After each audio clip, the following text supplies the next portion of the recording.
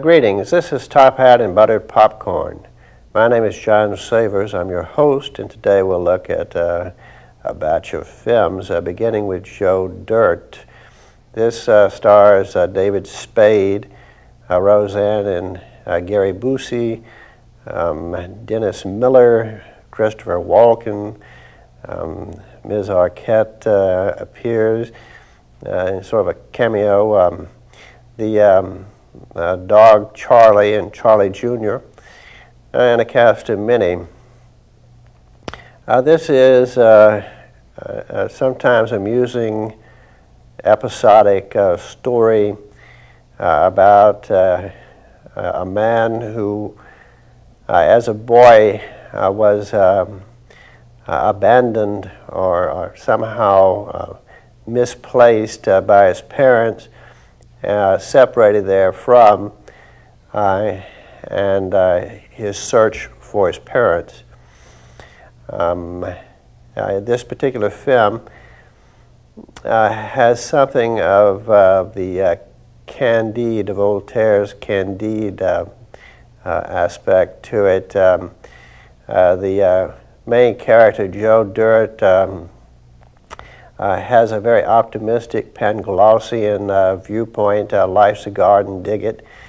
It does not seem to matter how many terrible things happen to him. He keeps up his optimistic face, accepting these things. Moving on. And as such, he engenders a certain appeal. I like this film a little bit more than I thought I would when I ventured in.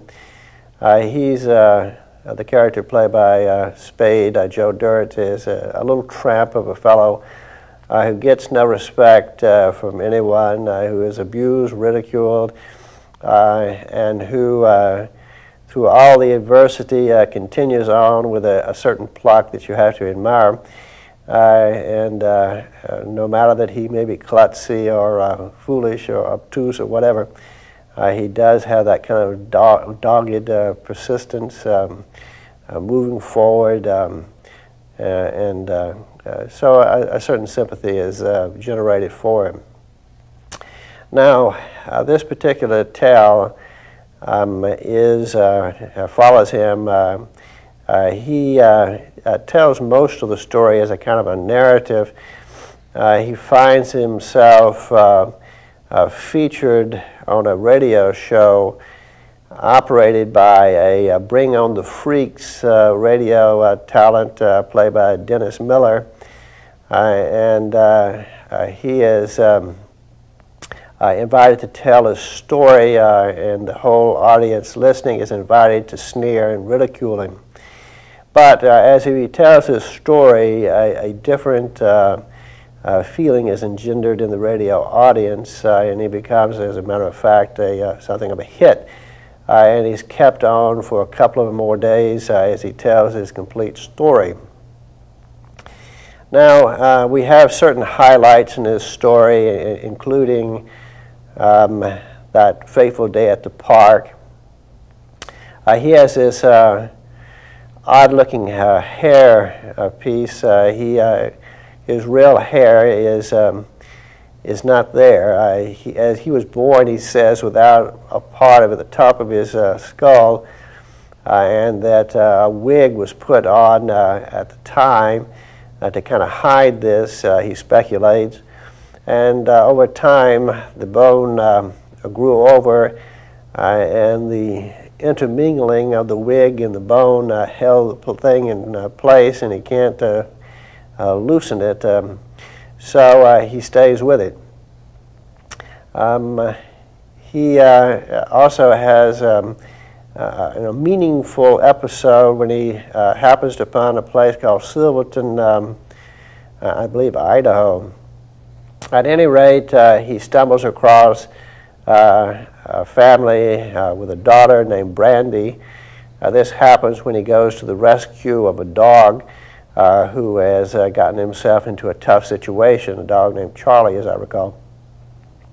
Anyway, he is favored by Brandy and gets to kind of stick around and so forth. She's quite an attractive little thing, and over time apparently likes him quite a lot, even to the point of falling in love with him. He does not seem to perceive this, the liking part, of course. She's the only person in his life who has ever seemed to like him, but he views himself, one, as totally unworthy, and on the other hand, as he tells Brandy, there's a hole in his heart that can't be filled until he finds his parents.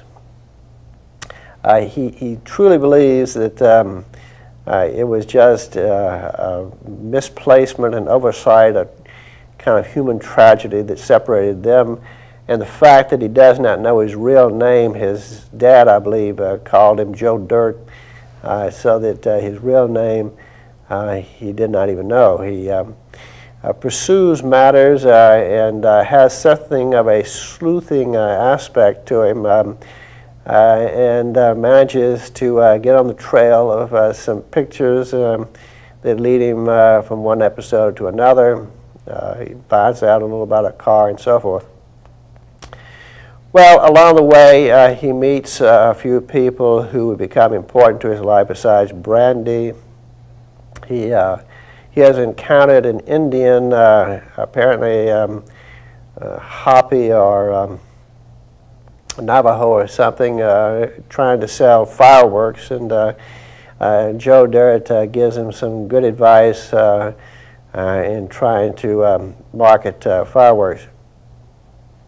They become rather friendly. This is perhaps the second person in his life who has become friendly and thought well of Joe Dirt. But they have to part their ways, and another person that he meets who takes a liking to him in South Louisiana, as it happens, is a Christopher Walken character. He plays ex-gangster, head of a family in New York, in protective cover in South Carolina, Southern Louisiana, as a kind of a school maintenance supervisor there of some sort. He gives Joe Dirt a job sweeping the school. Christopher Walken is rather weird in this film, but nevertheless he becomes friendly toward Joe Dirt. At a crocodile farm, he runs into Ms. Arquette, who is also one who kind of takes a liking to him.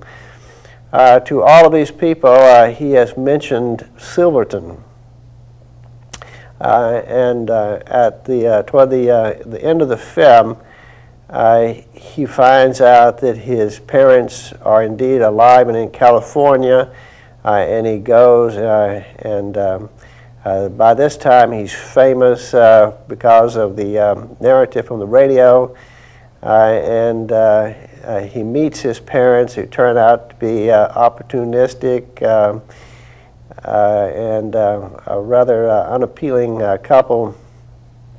They're trying to merchandise clown devices, dolls, plaster Paris type deals, or Cupid doll type deals in the form of clowns. At any rate, he's thoroughly horrified and disgusted and bummed out by the whole situation, and leaves, because he learns from them that they actually didn't leave him. It was not an error, it was premeditated.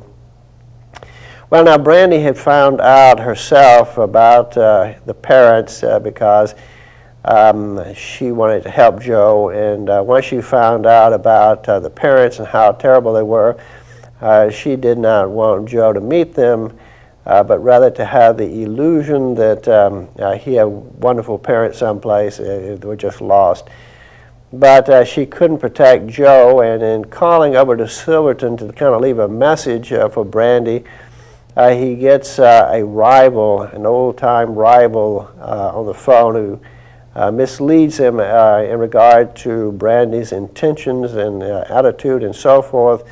And this further bums out Joe Dirt, so that he gets on a bridge threatening to commit suicide.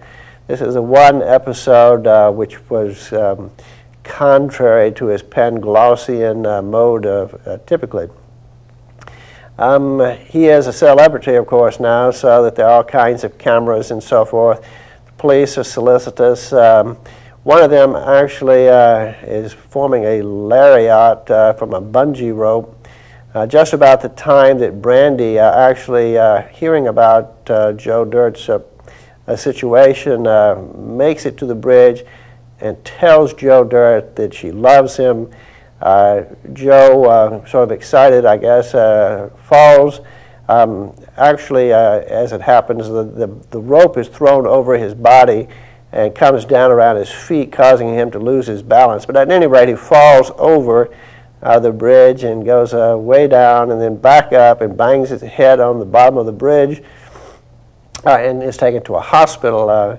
There he is removed, I believe, shortly from his bandages, and he is informed, first of all, by Brandy that because of this situation, an opportunity arose to change his haircut, so that she has given him a new haircut, and she hopes he likes it.